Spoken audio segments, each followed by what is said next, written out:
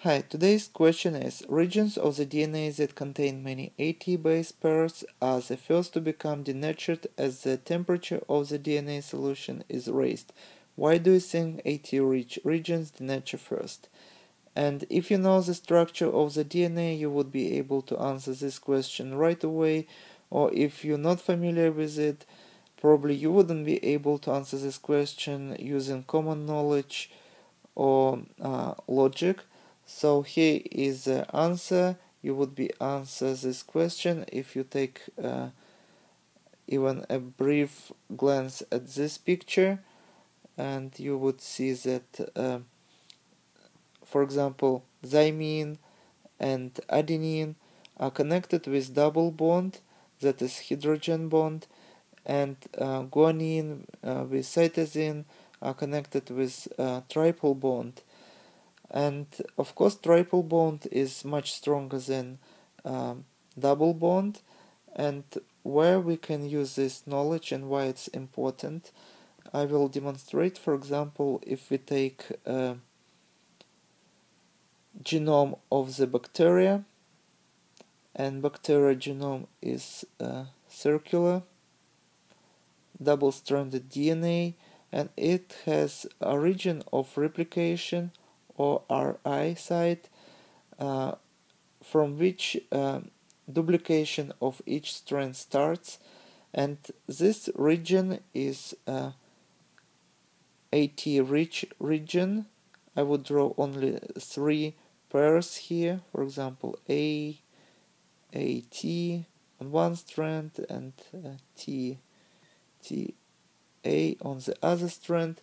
But in reality, for example, in such bacteria as E. coli, this is octanucleotide that is repeated 3 times at 24 bases that represent such a fragment that would be relatively easier open for special binding protein that pulls more on one strand and open such site, and replication starts.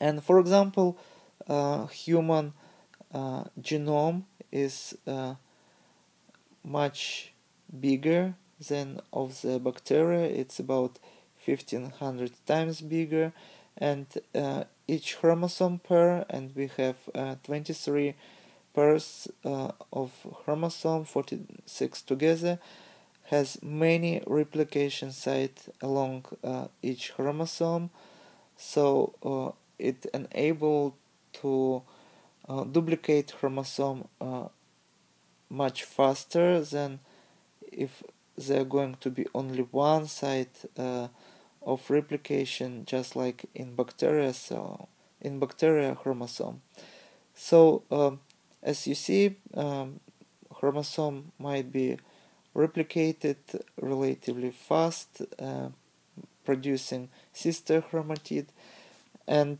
there is also other practical applications. For example, if you take DNA fragment, and this is going to be AT-rich region, we may assume that there should be a gene close to this region, because in order to make RNA from the gene to produce protein later, we also have to open DNA, double-stranded DNA.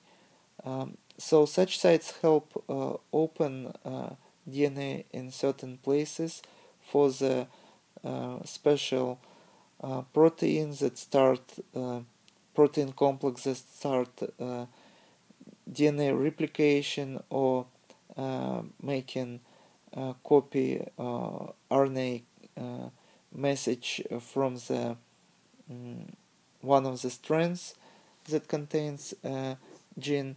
So if scientists find such places on the DNA strand, this is a strong evidence of the gene that lies close to this region.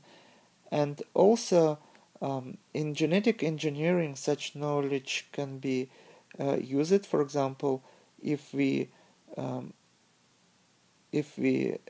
delete a fragment of this AT-rich region, and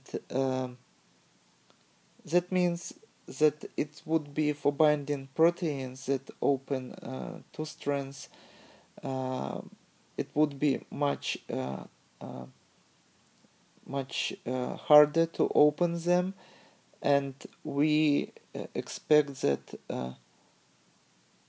much lower rate of the RNA would be produced. And in reality, scientists performed such experiments and found that, for example, if some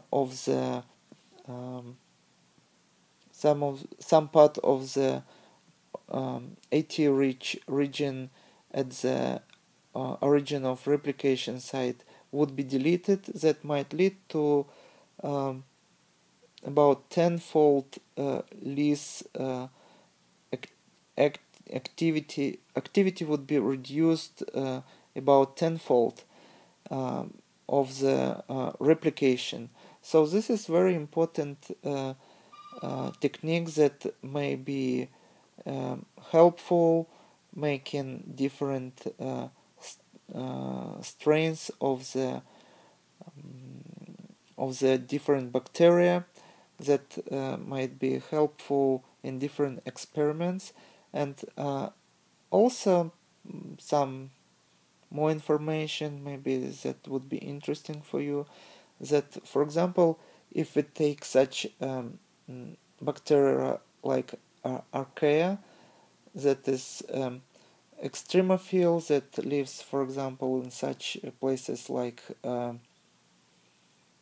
hot springs, their genome have much more GC bases in comparison with other bacteria, and in comparison with eukaryotes and human genome, because they live in such hot water that DNA becomes unstable, and the more bonds it has, the more stable it is.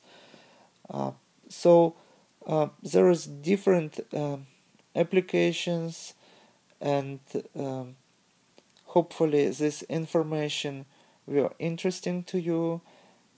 If you like my video tutorial, please thumbs up and subscribe to my new videos, about 1 to 2 videos every week. And that's all for today. Thank you for your attention, and goodbye.